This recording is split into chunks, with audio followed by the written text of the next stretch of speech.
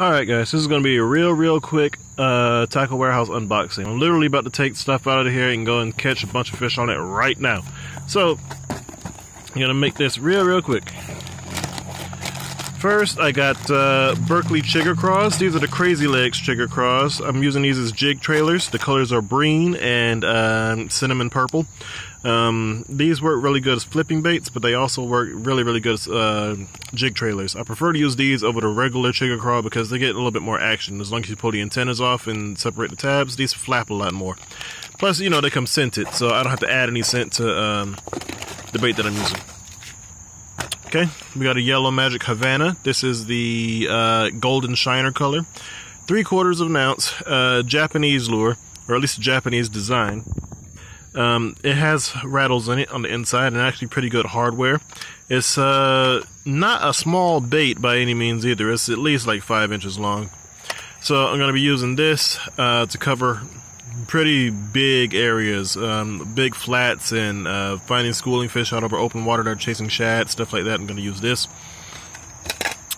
Next, I've got a bunch of Brandon Cobb all-purpose jigs. I think I got either 8 or 10 of them. There's a bunch of them in a bunch of different colors. I've got huckleberry, I've got black and red, I've got pumpkin orange, all kinds of different of these jigs.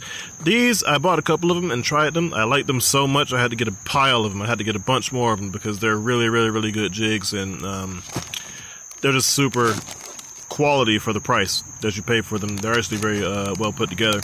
I'm going to be using these as an example when I go over some jig fishing videos this weekend. I'm going to be using it mostly, going to be using these jigs mostly in those videos while I'm going over some stuff. Really quality jig. I think that the design by Brandon Cobb is actually very nice.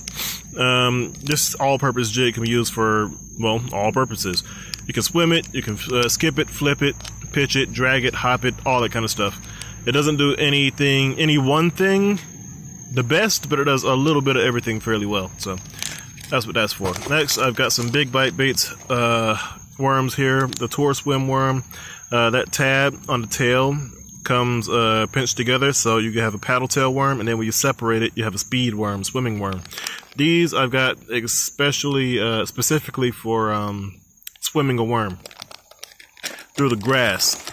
That's what explains my color choices. I've got a sunfish pattern here, and I've got that tilapia magic color there. These I'm going to be swapping back and forth between. I got the sunfish color because the bass are just eating entirely too many bluegill right now.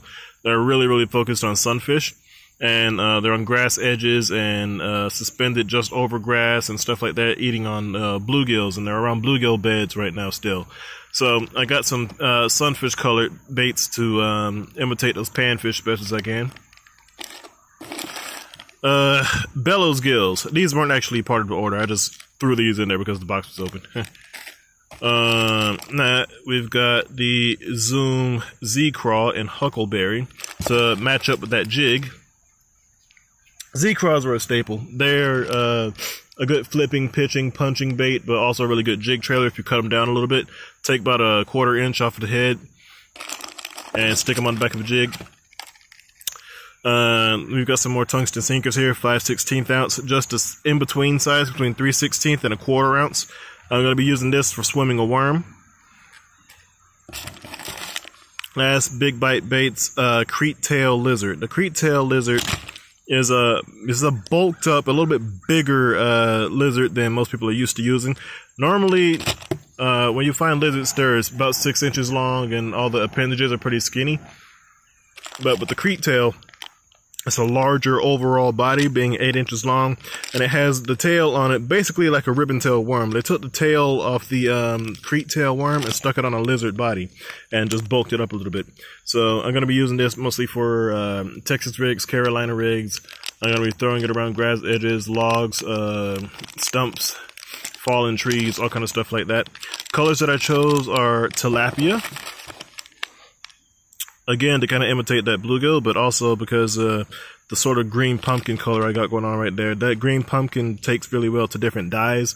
If I take some JJ's Magic Chartreuse or some merthiolate, something like that, it really brings out the color on a green pumpkin bait.